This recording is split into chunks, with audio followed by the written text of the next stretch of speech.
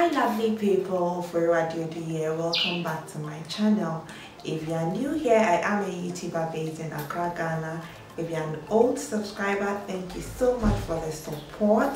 Do well to join this family by subscribing to this channel and sharing my videos with friends and family.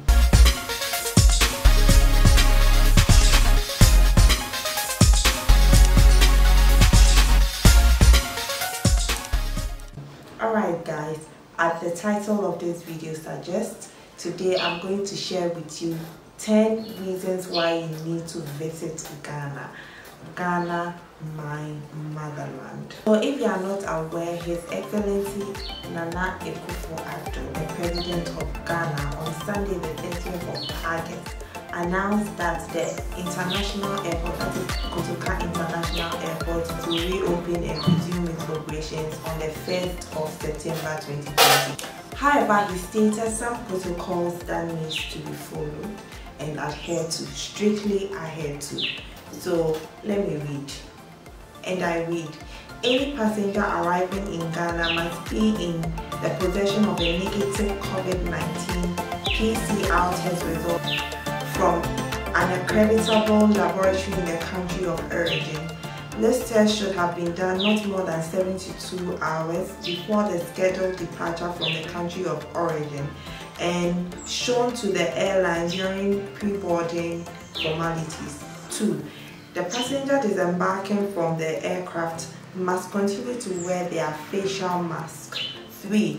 Passengers will undergo a mandatory COVID-19 test at the airport terminal at a fee of equivalent of 150 US dollars to be borne by the passenger.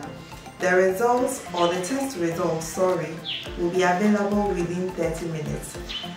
I'm laughing because there's a whole wahala behind this particular protocol. Okay, a lot of people are complaining. They feel like $150 is too much. Number 4, children under the ages of 5 will not be required to undergo testing at the airport. Passengers whose test results come out positive for COVID-19 will be handled by the health authorities for further clinical assessment and management. And the last one, passengers whose test results come out as negative can thereupon enter Ghana to go about their lawful activities. They are advised to continue to observe COVID-19 safety protocols. They are advised to continue to observe COVID-19 safety precautions during their stay in Ghana. So there you have it. Once you've been able to go through this successfully, you can enjoy your stay in Ghana. So without wasting much time, let's get into the real deal. Let's get down to business. The reason why we are watching this video. Number 1 on my list is the hospitality. Anybody that has ever been to Ghana, anybody that has ever visited this country always talks about how hospitable the people of Ghana are. Always willing and ready to help. Always feel free to ask for directions, to search for people's opinion when you're in Ghana.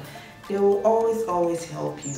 I don't think you can get lost or stranded in Ghana.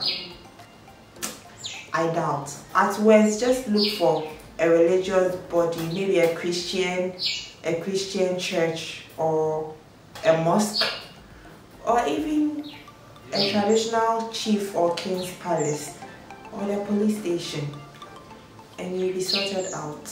Number 2, Ghana is a very peaceful country. Okay, ever since I became a Ghanaian by birth anyway, I've never had to question the security of this country or my safety. Ghana is perhaps the only African country with a long, stable democracy and healthy economy. Your safety in this country is 100% assured. Number 3 on my list is cultural diversity. Ghana has a vast of tribes, including popular ones like the Akan, the Gas, and the Airways. These tribes always perform numerous of activities including festivals throughout the year. So if you are very much interested in tradition and rich culture, then Ghana is the place for you, no doubt. Very colorful, very lovely, with their attires, the music, the dances, some art. You definitely love it. Number 4 on my list is the coastline. Are you aware Ghana shares the border with the Gulf of Guinea? Yes. If you are a beach lover, come along with some bikinis, because Ghana will treat you to some amazing beaches, okay?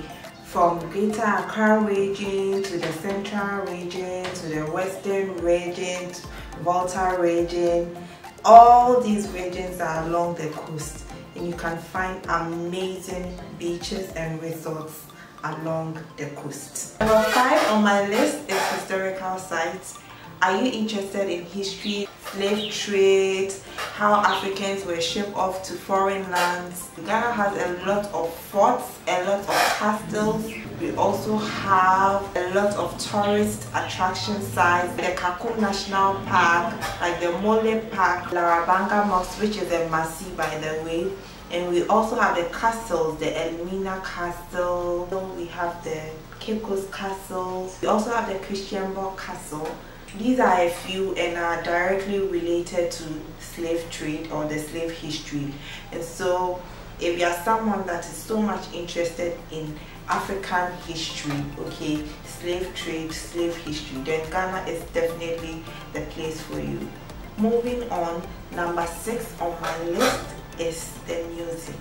We are the originators of high life and hip life music. Music is very much a part of Ghanaians' culture. Ghanaians love to dance, and they never lose any opportunity to dance or play music. Every opportunity is an excuse for Ghanaians to celebrate music and dance.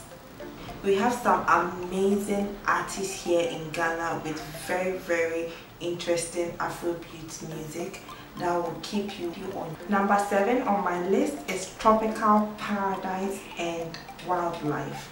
Ghana is the home of spectacular parks such as the Mole National Park and the Kakum National Park, which is the home of wildlife and exotic birds.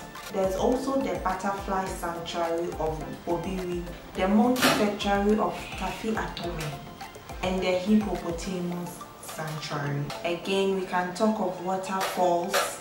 We have the Boti waterfall and the rolling mountains. There's also magnificent landscape for hiking. Number 8 on my list is artisans and craftsmen. Ever heard of the Kente cloth? It rings the bell, right? From the Kente weavers of Bonwe in Kumasi to the Gonja cloth of the north, and the beautiful Ankara fashion cloth made in a wide variety. Cloth plays a major role in Ghanaian life. We can also talk about street art, authentic African pieces for decor purposes, even the symbols of Ghana like the Jinkwa symbols, and we have a whole center dedicated for that. That is the Accra Art Center. If you visit Ghana and you do not go to this place, you didn't come to Ghana. There is a variety of art pieces, very intriguing and interesting art pieces you can purchase or find at the art center. I cannot stress on it enough. I cannot talk about it enough. You just need to come and see it for yourself. Authentic Ghanaian art. We can also talk about our drums and of course our coffins. Number 9 on my list is budget. Ghana can be a very budget-friendly country depending on what you want to do. It can be very expensive as well. Ghana has variety and ranges for everything. Okay, if you want to live the cost-effective way, it's possible. If you also want to live the high life, it's possible. but I believe once you travel here, every experience counts, so therefore you should try and live like an ordinary Ghanaian. That means you should try and take public transport. You should also visit less expensive restaurants. In this way, I believe you will be able to live within your means or your budget. There is a niche for every social class. Trust me. If you come here and you want to live a high life, you'll be amazed at how fast your money will go. Likewise, if you visit and you want to really stick to a certain budget, that life is also available. It cuts across, okay? It's affordable for everyone. Last on my list is Ghana is the independent pioneer. Ghana was the first sub-Saharan African country to gain its independence in 1957 under the guidance of our first president, Osagyefo Dr. Kwame Nkrumah.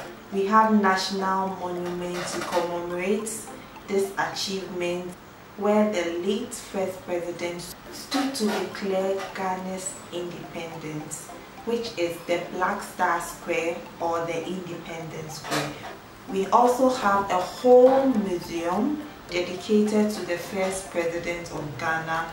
In there you can see his tomb where he was buried and other historical items of his, and you can also learn about the history or the journey to independence. Alright, all too soon we've come to the end of another video. I hope you enjoyed this as much as I did and you learned a lot along the line. I hope this video will motivate you or give you a solid reason why you need to come to Ghana. We'll be looking forward to seeing you around. Don't forget to subscribe because I've got more of videos like this coming up. Till we meet again, Macramo, I'm out.